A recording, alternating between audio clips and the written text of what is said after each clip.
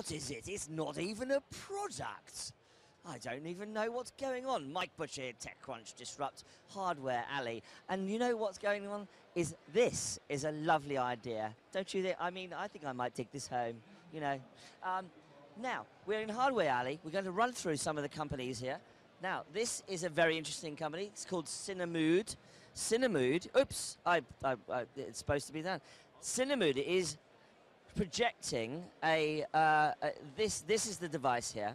Cinemood is a hardware device for projecting cinema. Now, we have Misha over here who's going to explain it. Now, why would you create this when I could literally switch on a Netflix or whatever, Apple TV? Why would I create a hardware device to project these kinds of videos? Okay, it's all about family entertainment and education. So we believe that people go too far to virtual reality and AR. We want them to come back. It's all about family back together. So this hardware... So it's more of a social experience. Yeah, it's all about anti-social isolation. It's all about control the content. You know, no sex in 5 years. What's this actually linked to? It links to the mobile app, and also it links to Wi-Fi. You can upload new content through Wi-Fi, and it has integration with kids streaming services. Do I have to take the content off my laptop or put it onto this? What do I have to do? You can connect an external USB drive and watch any content you like. But it's super cool. I mean, how big can I get this onto a screen? Yeah, it's about 100-inch image size, so it's quite big. It depends on how dark is in the room. And you've raised funding for the funding for the company, haven't you? Oh yes. We've been on Indiegogo for 3 weeks actually, and we've raised over 100% now. So it's 80. What are you up to now? Oh, we're stretching the goal. We're planning to do with Netflix, and we're trying to achieve higher goals. Very cool. Well, there you go. I mean, cinema is very innovative. Straight out of Russia, here in San Francisco. Sorry, in New York. Sorry. Okay, and we'll see you later. Thank you very much, Cinemood. Now, let's go over here. Breathe easy. Now, hello. So what's your name? Sharon. Yeah. Darling, let's hear more about what you're doing. Now, this is called what? Aderm. Aderm. Yeah. And it's a flexible patch type wearable that you stick on anywhere in your upper torso, so it's adhesive.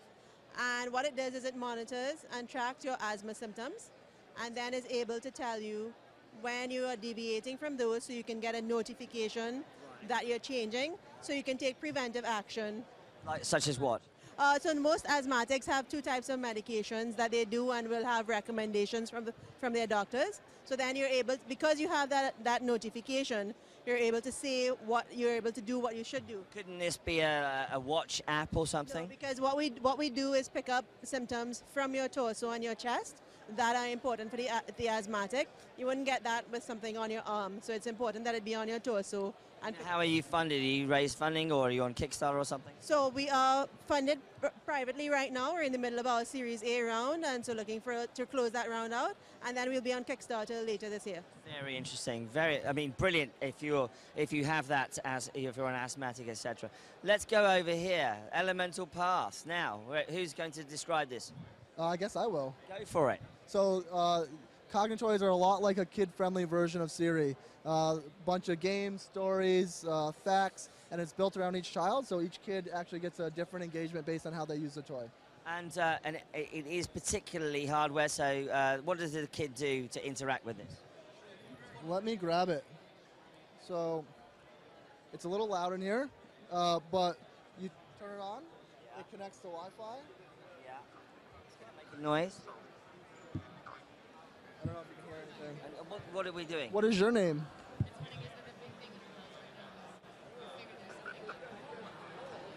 Well, I can't hear it's a little bit like Siri. So the idea being that child interacts with the hardware to do what? To ask questions what?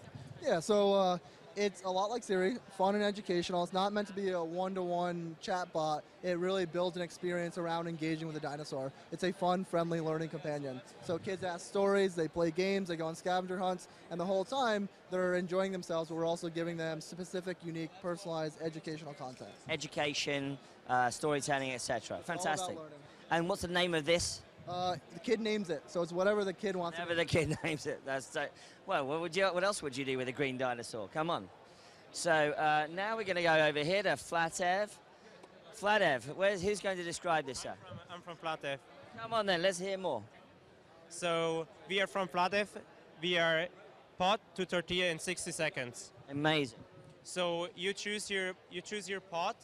Like we have cinnamon, garlic, corn, chili, flour. It's an artisan tortilla maker. It's a tortilla maker, yes. So you choose your dough. Yeah. Then you pop it in a drawer. Yeah.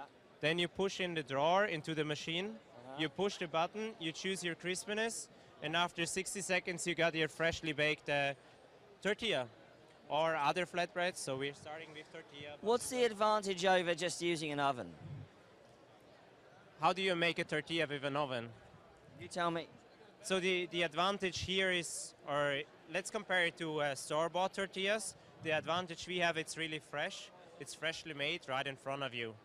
So it's very different from the store-bought tortilla, which are made in a big factory. And when you eat them, they're not fresh anymore. They're like the toast spread, and we are like the artisan spread. Beautifully fresh. From your bakery. Beautifully fresh, right. Marvellous. Well, I think that's all we have time for right now from Startup Alley. Mike Butcher from TechCrunch, and see you later from New York.